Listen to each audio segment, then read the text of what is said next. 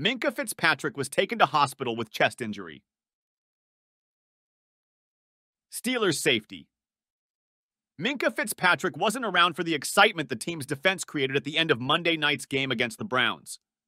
Fitzpatrick left the game in the third quarter with a chest injury, and head coach Mike Tomlin shared that he was no longer at the stadium when he spoke to reporters at his post-game press conference. Minkah is being evaluated at the hospital with a chest injury, Tomlin said, via Chris Adamski of the Pittsburgh Tribune-Review. Tomlin said he expected to have further information about Fitzpatrick's condition when he meets with the media on Tuesday. Fitzpatrick had 6 tackles, including one on a 69-yard Jerome Ford, one that appeared to be when he suffered the chest injury. Steelers wide receiver Gunnar Olszewski was also knocked out of the game. He was evaluated for a concussion after being injured while fumbling in the first half.